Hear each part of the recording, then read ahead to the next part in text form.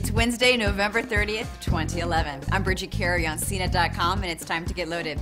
Spotify, the online music service that has become popular with Facebook users, is expected to announce that it will have apps. The Wall Street Journal is reporting that the service will open itself up to programmers to create different apps for the service, such as one that will display lyrics to the song that is playing, or one that lists concert info for favorite artists. It's just another weapon in Spotify's quest to crush the competition like RDO and MOG. The Federal Communications Commission released a report that bashed the proposed $39 billion merger between AT&T and T-Mobile. The FCC's report said the deal would lead to huge job losses, lessen the competition, and thereby hurt consumers with less innovation and higher prices. The FCC also accused AT&T and T-Mobile of making misleading statements about how good the merger would be.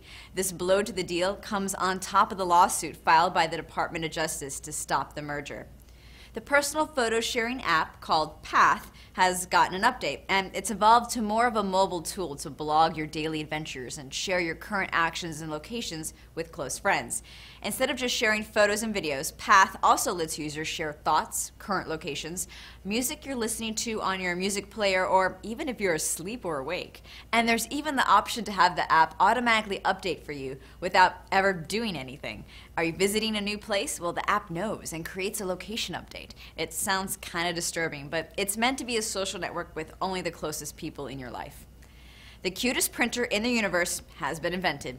It's called Little Printer, and smaller than a bedside alarm clock, it prints out lists and newspaper articles in the same paper a store uses for receipts.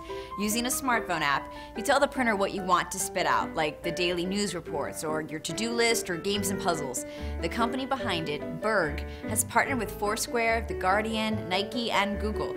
It doesn't take ink. It's a special receipt paper that changes color when it gets heated up. No price announced yet, but it's supposed to come out next year.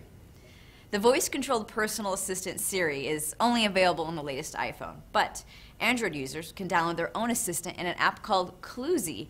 The talking digital assistant is free, and it answers questions similar to Siri. Cluzy can help find a nearby restaurant, tell you the weather forecast, read email and texts, and searches for online deals that might match your tastes.